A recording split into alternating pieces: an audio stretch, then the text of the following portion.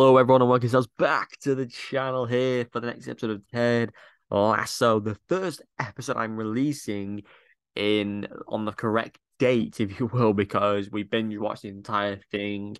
What a phenomenal show, by the way. This is a show that has never let me down. It's filled with brilliant characters, brilliant storytelling, gripping moments and speeches, and just fantastic. And I genuinely am excited to talk about this episode because it was another stellar episode.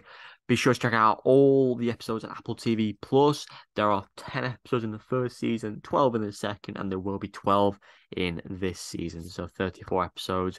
But it's only episode 6 today of season 3. Spoilers ahead. Subscribe, like, and enjoy the video. So, Ted Lasso. Here we go. This was a brilliant one, and it was sort of taken. It sort of took me out of my body for a second, like why are we in Amsterdam? But then I was like, this works so well. You had Beard, who was high off his ass, but really wasn't, as we revealed by the end of it. But I think something was wrong with him because he went on a bit of a tangent. Ted, for he well, he thought he was just, again drugged up, but again, he just was going through the motions and has come up with a technique for the next upcoming games, which I'm really excited. I also want to take into account is this probably takes place during the international break, because obviously none of these players will be decent enough to actually obviously take the place of real footballers. Um, but yeah, I think what this episode did was brilliant. We followed different characters, the different segments. The best, obviously, moment I think was definitely with Colin, and obviously, no one really knew where this storyline would have taken us, and the fact that Trent is an open LGBTQ plus um person. He is It was a really nice moment, I think, because it could have gone either way. You know, he followed him to the bar. We were like, oh, what's gonna go on? Um, and for him to share how he came out, you know, his experiences, his feelings, the way he wanted to know Colin's ability to keep this to himself, to keep going forward. And especially as a footballer, it's obviously even more difficult. You're always in the limelight. You're always worried that people are going to find out. I think they were one of the best parts of the episode. The best part of the episode, I've got to say, is Roy and Jamie. To see them to become this close after them hating each other in season 1, partial bits of season 2, it truly is a testament to the writing, but not just the writing, because Roy is still like, fuck, you know, he's the best character. Every time he's on screen, I'm like, this is going to be a good scene. And I just love how perfectly executed it was.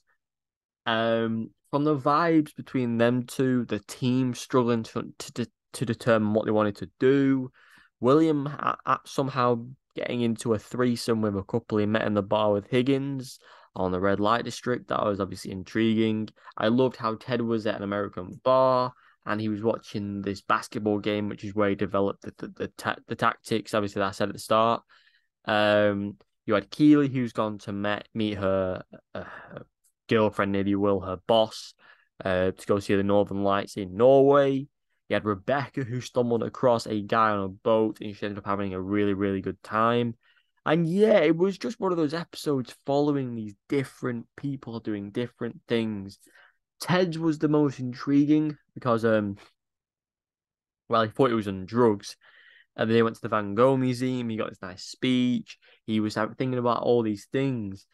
And I just think they delivered so well. They handled the hour-long episode perfectly with different characters trying to find their place in this world. And to end it with them all on the bus, William talking to his mother about what he did in Amsterdam was just so funny. But we're dealing with a fantastic set of characters and cast members. Um, and different things of what they get up to in Amsterdam. And what I did love as well, obviously Roy and Jamie eventually ended up getting bikes because they went sightseeing the entire time on their jog, and they jogged the entire day. Give credit to them. Um, Roy obviously opened up about obviously his granddad's death and obviously not riding a bike. Jamie opened up about the fact that his dad brought him to Amsterdam to have sex in the red light district. But then 2 years after that, he came back with his mother to do tourist stuff. I think that is such an incredible opening, how him opening up to Roy about the things he's been through with his family and the fact of the polar opposite differences between his dad and mum. I absolutely adore some of the character development in this show. Each and every character is brilliant. You know, is it McAdoy? I can't remember most of the names. You know, the captain, he's trying to lead these lads into a direction. You have Yamas, you got Sam, you've got all these characters who are trying to pick that certain. I mean, Zorro is a very horny guy. Clearly, just wanted to watch a sex show, and then these two girls who worked at the hotel sort of put him off it. It was such an enjoyable episode with really nice moments and good moments. Um, I would love to see the Dutch guy again with Rebecca. I think they have really good chemistry. It was a really good vibe. It didn't feel forced. I loved how the more she was there, she she constantly enjoyed the time.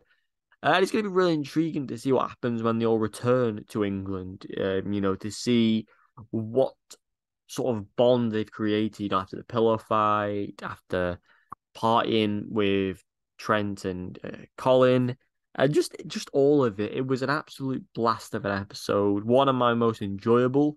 Um, I can't wait for more. 6 episodes left.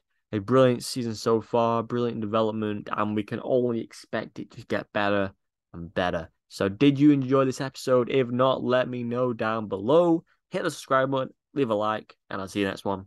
Goodbye.